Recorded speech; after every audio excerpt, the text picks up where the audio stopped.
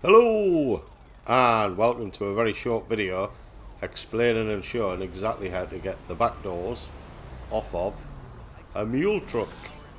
So the first thing I'm going to do is I'm just going to take my Deluxo and call Pegasus to call in my mule truck. You can just use an NPC mule truck and an NPC car as well in this. Just for convenience I bought one. I think it's about 30 odd thousand from Warstock Cash and Carry, but you can just steal one off the streets. So as you can see, the yellow flashing icon is my mule truck that I've just called in. I'm going to drop down, and the basic premise of this is it is a bit of a glitch, so if you're not comfortable doing glitches in GTA, then stop watching now. I don't think Rockstar are going to get in a twist about it though, because you can't make money from it or anything like that, so I think that's what they're bothered about. So the basic premise is that you block both the driver and passenger door. I'm just going up, you can go up against the building, I'm just going up against collapsible street furniture, i.e. the fence, on the driver's side. I'm going to park my Deluxo on the passenger side to block that door, like so. I'll just wheel spin it in a bit just to make sure it's nice and tight. The important thing is when you go at the back of the truck, you need to be in a CEO. So if you start from the interaction menu, your CEO organisation.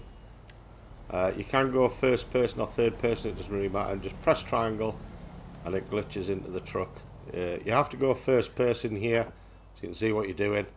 Open the door by aiming the weapon. Whilst still aiming the weapon, press triangle to get out the truck, and then I'm using my open atomizer just to blow the bloody door off. And you just do exactly the same thing with the second door. I just tried there, but it was trying to get in the truck, so the open atomizer has just moved my truck a bit, so I'm just going to move my car back a bit so it blocks the door properly. I'm going to go over to the right side of the back of the truck, simply press triangle, in we go, and same thing, aim, triangle while still aiming to get out, and it keeps the door open, and then blow the bloody door off, and that's it. It's quite good fun. I'll leave a link in the description. We did a flying mule truck, but you need 2 Deluxos for it, and this is why I've picked the Deluxo, so you can just get 2 Deluxos in the mule truck and fly it and have lots of fun. It is great fun, I'm not going to lie. And like I say, I'll leave a link to that video from a couple of years ago that I did in the description. And there we go, you just get one on top of another, fly, and away you go.